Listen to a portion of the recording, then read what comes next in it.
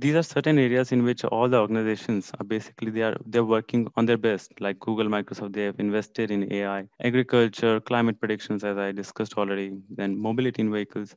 These are the areas which actually are already being impacted by the government, but still the speed is a bit slow.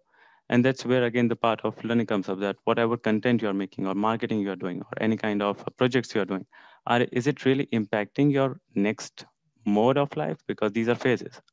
So right now you're in education or learning phase in colleges, then you will go into a career building phase or entrepreneurship or anything of that sort. Then what's next means these are the phases. So how are you going to apply your mind?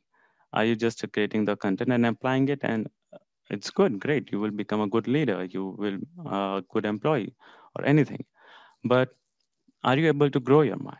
Because end of the day you want that, because as we can see already, the prices or any other factor on which the life is relied on means earlier it was income based, now after that it's a purpose based, and third is the contribution to that purpose. So the ultimate part is that how are you actually visualizing yourself?